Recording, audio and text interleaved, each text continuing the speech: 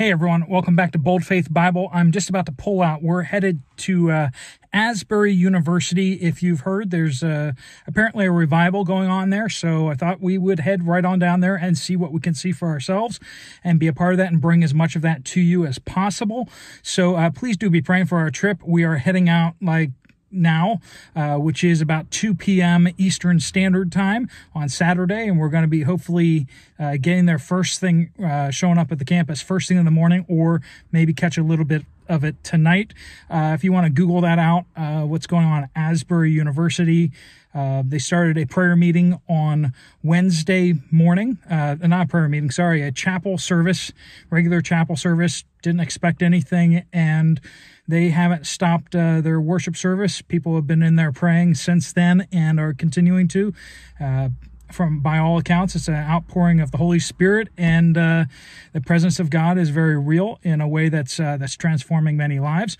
Good, reliable people seem to have gone there and kind of checked things out and saying things are being done in a well-ordered fashion, and there's genuine excitement for the Lord and not for an event.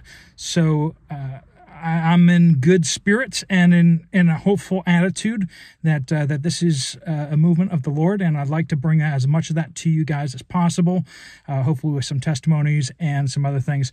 But be praying for the students of Asbury as well as the surrounding colleges as this excitement for the Lord and the things of the Lord are spreading.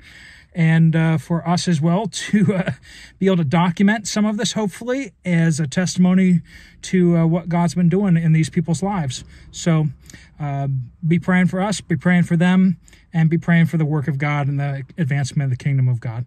Thanks so much for joining in this exciting journey, and you guys watching and being a part of both my main channel as well as this channel are kind of really what makes this possible. So me and Tyler are heading over.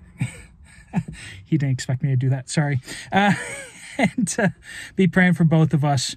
God bless you all, and God bless our country and the world. In Jesus' name, amen.